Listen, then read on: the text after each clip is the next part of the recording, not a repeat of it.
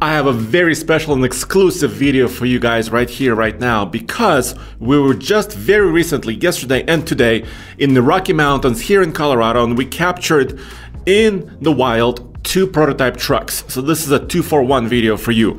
First, we have captured the brand new next generation Ford Ranger prototype, or maybe even several prototypes, and then also the next generation Chevy Colorado prototype or GMC Canyon prototype. It's a little bit hard to tell, but we have all this exclusive video to share with you guys right here, right now. So right here behind me, you see a first look at the 2023, what we think is a 2023 Chevy Colorado, and also the upcoming next generation Ford Ranger that Ford has officially already teased and showed in a special video that they published. So let me roll the Ford Ranger prototype video first, then discuss about what we saw and actually what Ford is doing to build the next generation midsize truck.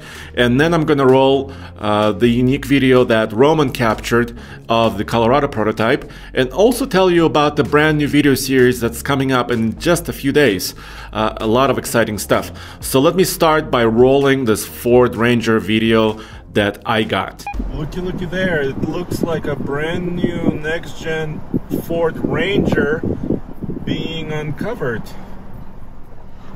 Looks like a regular Ranger. It doesn't look like it's got big tires or, you know, a Raptor version of it, but still, it's pretty interesting. It's like a slow reveal.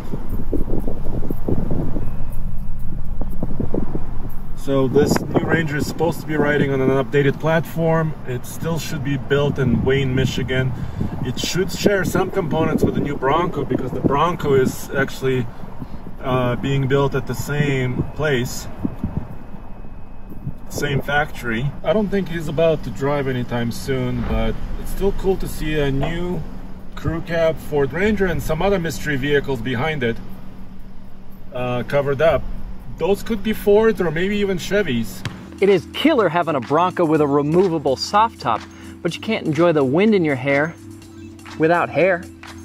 2 out of 3 men experience some form of male pattern baldness by the time they're only 35. And the best way to keep your hair healthy is to treat it before you lose it. In the past, you had to go visit a doctor in order to get hair loss products. With Keeps, you can visit a licensed doctor online to figure out the best hair loss plan to fit your needs, then get your order shipped directly to your front door.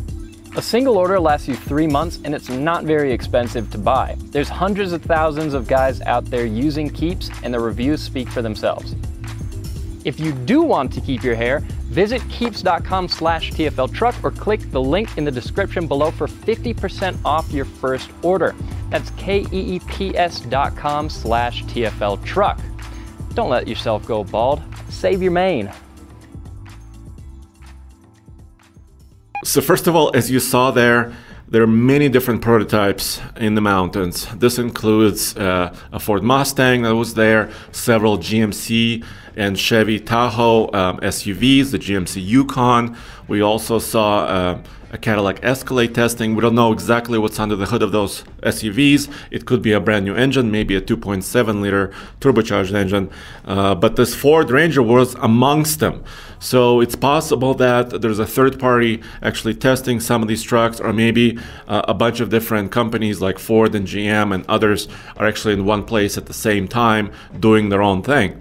But here you can see the crew cab Ford Ranger, still very similar dimensions to what we see now. Basically a crew cab with a shorter 5-foot bed. At least this is what it appears to me from these pictures. And Ford actually published a short clip promoting the next gen Ranger just a few days ago. So I can actually show you some of the B-roll that comes directly from Ford. So we know that what we're looking at here is actually a Ford Ranger.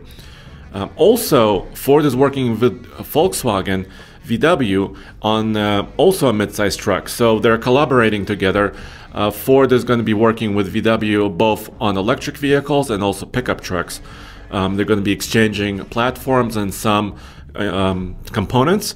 So this is going to be interesting to see. Maybe the next generation Amarok VW pickup truck will also be using a lot of the Ford Ranger parts, but we're not talking about VW right now. I think this is truly a Ford branded vehicle, just depending on based on the lights and the LED signature that we have, and also the wheels. So once again, still 6-lug hubs, so it should have the same capability as now, maybe a little bit higher. The cab looks very similar to what it is now. Maybe it's a little bit larger, just by a couple of inches here and there. What's under the hood? Well, we don't know exactly yet because Ford hasn't disclosed it, but we think, or at least I think, that Ford, since this North American version of the Ranger is built here in Michigan at the Wayne facility, that it will share a lot of the powertrains with the current or the new Bronco. I'm talking about the big Bronco. So I'm talking about the 2.3 liter straight 4-gas engine, which is already in the Ranger. So that engine might continue as a base engine. I'm also hoping that Ford may build a more aggressive version of the Ranger, and actually maybe a Ranger Raptor. We also have seen Ranger Raptor truck testing in the mountains. This was a while ago, a few months ago. The reason why we think this is a Raptor version of the Ranger is because it has extra width. You could see the fender flares, you can see larger tires, more aggressive tires, side steps, running boards on the side. It's actually, you know, quite a bit wider vehicle. So we're thinking this could be the Raptor. So yes, it could be for the overseas markets like Australia and Asia and others in Europe, but it could also be for the US. So we don't know. I think the Tremor version of the Ranger may still continue in the next gen. That makes a lot of sense because off-roading is still huge. So this is kind of all we know. And I think the Raptor version, if they build it and bring it here, may have a 2.7 liter twin turbo V6 from the Bronco. So it makes a lot of sense. It already fits in the chassis. The Bronco and the Ranger currently share a lot of the components, actually. So some of the suspension components and maybe even coil suspension in the back and the front suspension may be shared and utilized for the new Ranger. That would make a lot of sense. We've also seen some of these images with actually the Ford logo printed in the grille. So this suggests maybe this is a Raptor version of the Ranger, which would be a lot of fun. If it was a little bit more affordable, then of course the F-150 Raptor that starts at about 64 to 65 grand now. So there's still room underneath it, I believe, for the Ranger Raptor in this market, especially if it was in about $45,000 to $50,000 range for maybe a well-optioned one. So that's what we know for the Ranger. This is what, of course, Ford published with a very similar light signature, and we see the Ranger testing all over the world, Australia, Asia, probably above the Arctic Circle because they're running it in the snow and the sand and rocks. So yes, this could also be a global platform for Ford. So they'll be sharing the same or similar platform across the world. So now I want to introduce you guys to our brand new video series we call For a Few Bucks Less. You may remember several months ago this year we published the To Hell and Back No Payment Needed series where we bought $5,000 trucks. Well, we halved the budget to about $2,500 and we want to bring to you the very, very affordable four-wheel drive little truck series, and here's the trailer for that right now. What is that? Envelope. N's for you, T's for you, and A's for you. Sweet. We're calling this new series For a Few Bucks Less. This is $2,500 bucks. Exactly. Look at it. It's a B4000. Were you living in here for a while? Look at it! It's a 1965 Peugeot 404. And the transmission is still there. Aha! I thought you bought a Peugeot. Taking that aside, everything pretty much works. Oh, I got him at the line. Come on! That's gonna be the slowest race ever done at this IMI track. But here's what I found in my truck. You found that? It's a bat. It's still leaking. It's a little tiny bit of oil. Nathan, how do you feel against the mighty V8 right now? So guys, the question now is, for a few bucks less, did you get a little less or a lot less? And there's only one way to figure that out.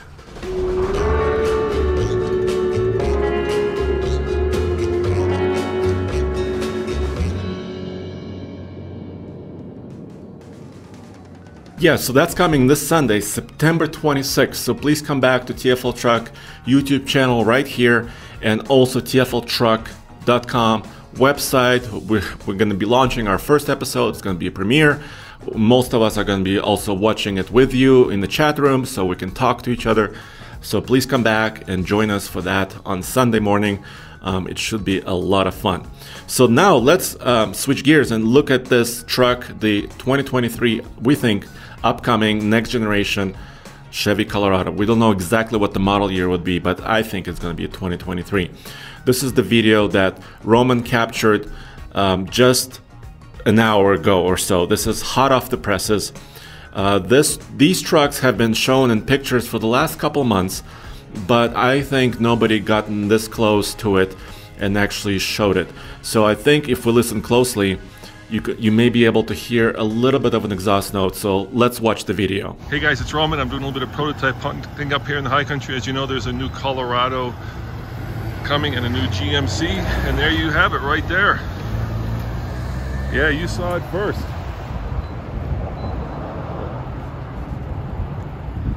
Let's go see if we can get a little bit of the exhaust note before, as he pulls away from the stoplight. Get a better look at him. Is this a GMC or is this a Canyon? It's hard to tell. It's got a hitch. So it looks like he's going to be doing a little bit of toe testing, steelies, which is pretty cool. And there he goes.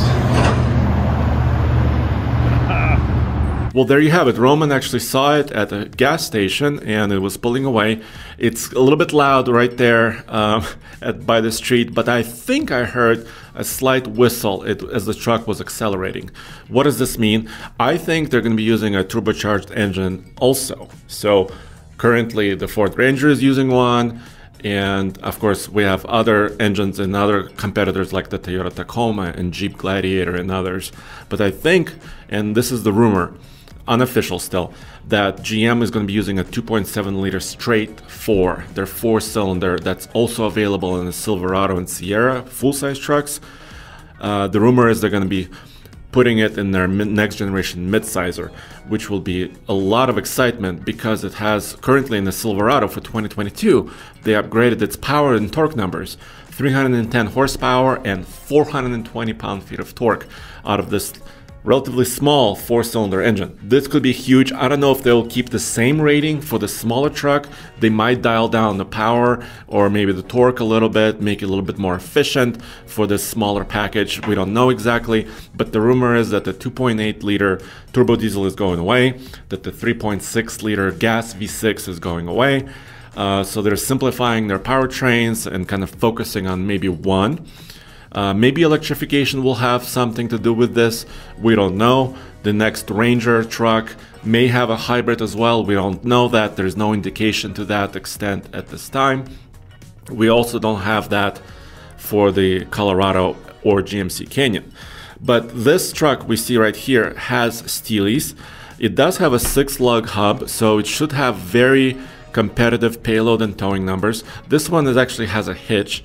And actually yesterday when I was in the mountains, we saw one of these prototypes towing a trailer. It was just on the other side of the highway and we couldn't actually capture it on camera.